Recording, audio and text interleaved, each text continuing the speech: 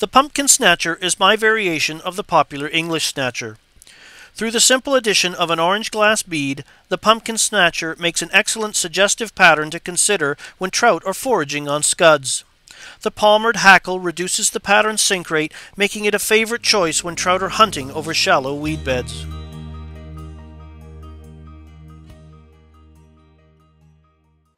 So let's tie the Pumpkin Snatcher.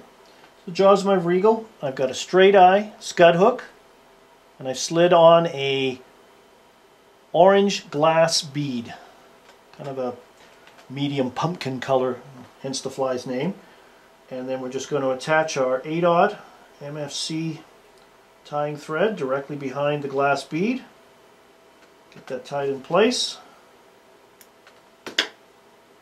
and then cover the hook shank with thread so we have a nice smooth foundation and some traction to tie our materials on. I'm just going to go right back up after covering the shank, right up behind the bead.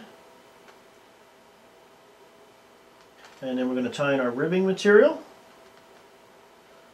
which is a length of small UTC gold wire. Actually stab that into the bead if that helps. And then we're going to secure the wire all the way down the hook shank. So the body is an olive dubbing, and in this case we're going to use some of the UV2 Caddis Nymph dubbing in olive. So I've just taken a small pinch of the UV2 dubbing that I'm going to pull from. I'm going to moisten my fingers slightly because I don't use dubbing wax. And we're just going to take a little amount and basically turn the thread fuzzy.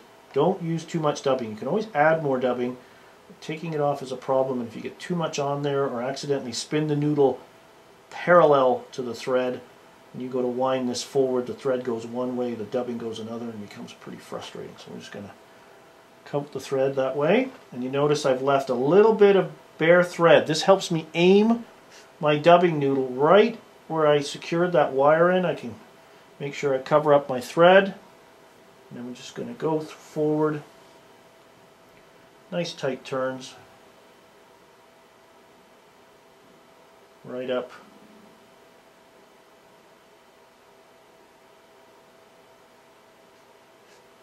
to the rear of the bead, just like that. Little gap's fine.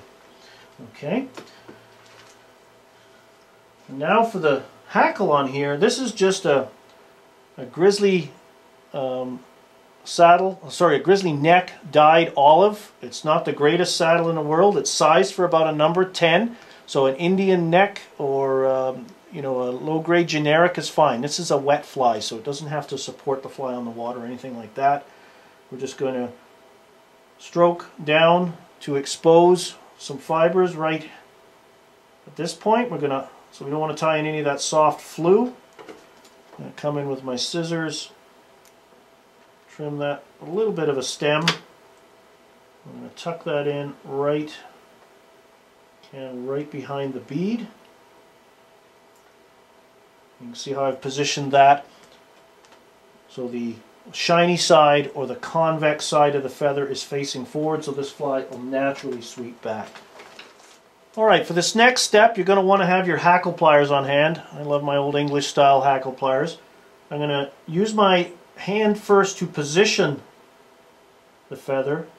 So I want it to wind straight back, so I'm going to put a couple of wraps, one complete wrap at least, right behind the bead, and then start palmering or winding this hackle back in open turns right back. Careful of that hook point.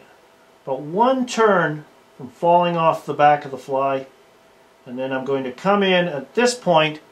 I'm going to attach my hackle pliers to the tip section, get a good purchase, and they're simply going to hang there as a weight to hold this hackle in place. And now I'm going to wind the rib forward, weaving it or zigzagging it through the fibers to secure this in place. And this makes for a really durable way to attach hackles. If you're tying woolly buggers, this is the way to do it, because for a fish to chew apart the hackle, it has to break apart all of these different segments of wire before that feather will unwind. So you'll have a nice durable woolly bugger, or any palmer body fly that can now withstand a severe mauling. And we're just going to pull and twist until that wire breaks. And then we're just going to come in and trim this, and then we can just going to add a little bit of attraction, a little bit of, so to do that I'm going to take on each side, I'm going to take and put a little bit of Flashabou. So I'm just going to lay this onto the barrel of the bobbin, fold it around the bobbin, and secure it right along the side of the hook. A couple of wraps to hold that in place. Trim away, that's not going to be our final trim. Repeat this process again. Bring it in tight so we can see. Lay that Flashabou onto the barrel of the bobbin. Use your forefinger to hold it in place. Grab both ends, pull them together, transfer them onto the tying thread, and now I'm just going to rotate the thread around. And I'll rotate the fly a little bit so you can see, and secure those two strands along the far side. I'm just going to trim those away, and then we're just going to finish the fly, and then we'll do the final trim on our little attractor cheeks, if you will. Take our tying thread, a light coating brushable super glue, careful not to get any in the hackle fibers. If you want, hold everything back. Build that up. Whip finish.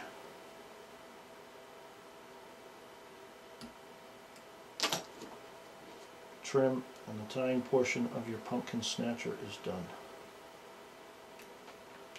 What we're going to do is a final trim to these cheeks.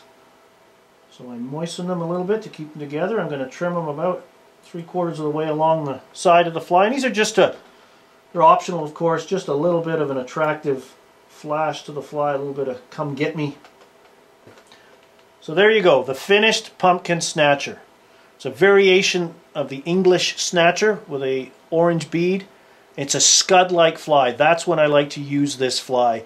The palmered hackle helps keep this fly up in the water a little bit, off the weed bottom, where scuds like to live. I like to fish this on a floating line, midge tip, or a hover with a slow strip or hand twist. It's suggestive of a scud, and it's worked very well for me at times. So consider adding that to your Stillwater fly box. For more information on fly fishing, and Stillwater fly fishing in particular, please visit my website at flycraftangling.com. Here you will find fishing tips, fly patterns, articles, information regarding my seminars and schools, along with links to my blog and mine and Brian Chan's online Stillwater fly fishing shop. You can also visit our store directly at stillwaterflyfishingstore.com. In addition, you can also follow me through my social media channels, including Facebook, Twitter, and Instagram. Thanks for watching, and please take the time to watch my other tying videos as well.